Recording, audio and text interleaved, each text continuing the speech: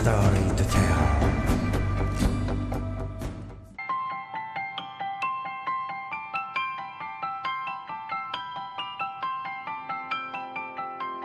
During the war in Vietnam, in which the US was involved, and they relied on the helicopter as never before. The UH-1A helicopter was the main warfare vehicles of the US Army at that time, associated with the helicopter warfare tactic. UH-1 Huey became a popular symbol of the American war in Vietnam.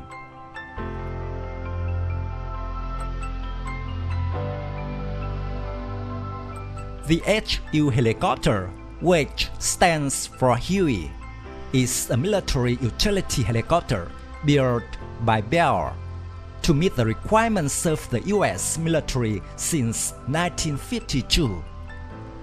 It was later redesignated as the UH-1. UH-1 made its maiden flight on October 20, 1956, tested in 1959 and mass-produced in 1962.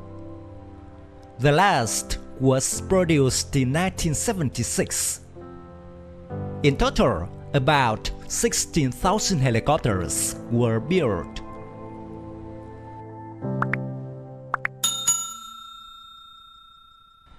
The UH-1 utility helicopter has a crew of 1 to 4 people, 7.4 meters long, 4.39 meters high. It has an empty weight of 2.37 tons and a maximum takeoff weight of 4.3 tons.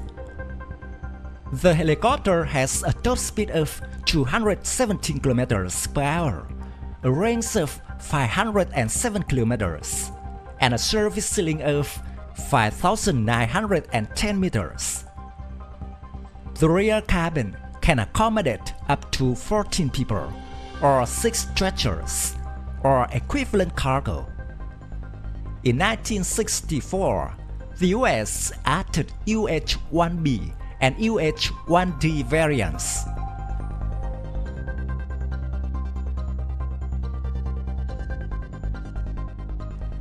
Vietnam battlefield was the first application and test site of the US Army's helicopter war tactic. In total, the US equipped the Saigon government with 914 UH-1s and 7,013 for the US Army.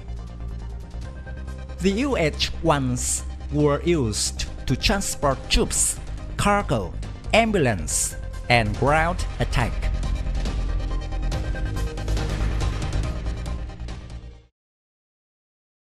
The first UH-1As were fitted to the 82nd and 101st Airborne Divisions, the dominant units of the US Army. It can be said that the UH-1 set a milestone for the creation of the Air Cavalry Force of the United States. Air Cavalry used helicopters as vehicles of movements and combat, with extremely high maneuverability. The core of the Air Cavalry was the UH-1 helicopters. Each could carry a platoon with full equipment.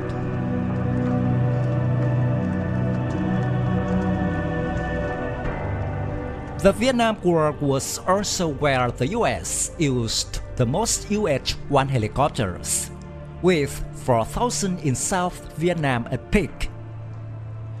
When the new UH-1A appeared, the South Vietnamese Liberation Army did not have many effective weapons and experience in dealing with this new US weapon. It caused a lot of difficulties for the opponent on the battlefield.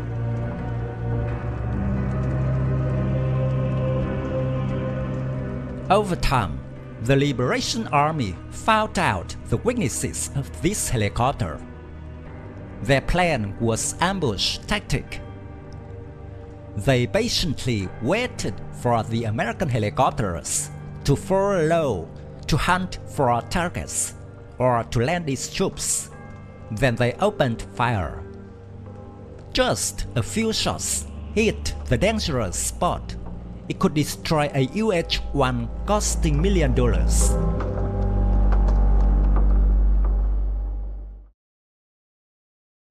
The first major failure of the helicopter war tactic was the Battle of Upback on January 2, 1963.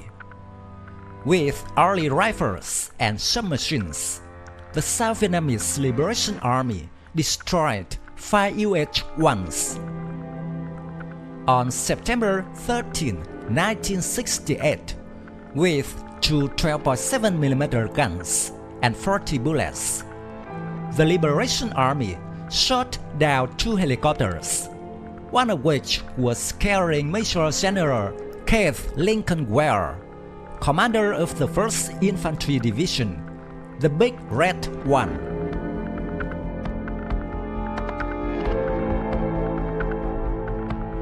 During Operation Lam Sơn 719, also known in Vietnam as 9th Route Southern Laos Campaign, in 1971, a large number of 12.7mm anti-aircraft machine guns, in preparation for transfer into the south, were used to deal with UH-1 low-flying helicopters.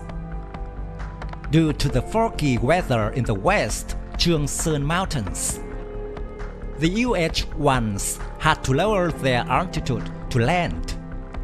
It immediately became a good prey for the anti-aircraft fire of the North Vietnam.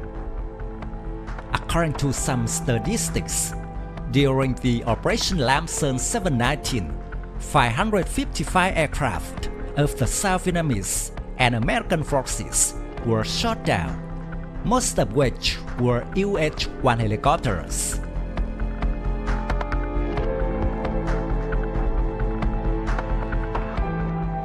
Entering 1972, the arrival of the 9K-32 Strela shoulder fire surface skirmishers, known in Vietnam as the A-72, put an end to the UH-1 helicopters. Before the South was completely lost, the UH-1 could only be used for troop transport, but rarely in combat.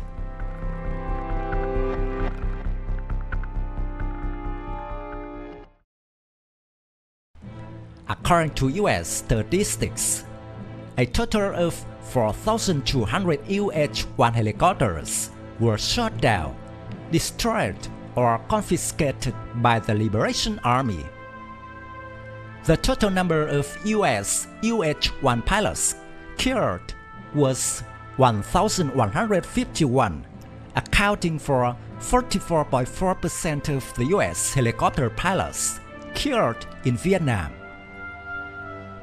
During the war in Vietnam, up to 18 US generals were killed, of which 11 were killed while sitting on UH-1 helicopters.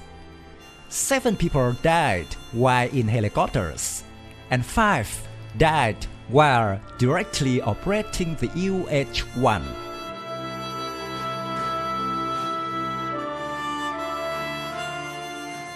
My video about the fate of the UH-1 helicopter and the helicopter warfare during the Vietnam War ends here. Thank you for watching. If you find this video interesting, please give me your thumbs up. Don't forget to subscribe to support the channel. Goodbye and see you again in the next videos. Tạm biệt và hẹn gặp lại quý vị và các bạn trong các video tiếp theo.